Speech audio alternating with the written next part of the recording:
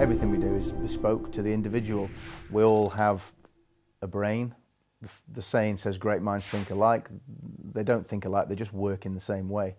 People's motivations are completely different. Whether they're a different use of language to coach one person will have a totally different effect on a different individual. So everything we do is absolutely down to what makes that person tick.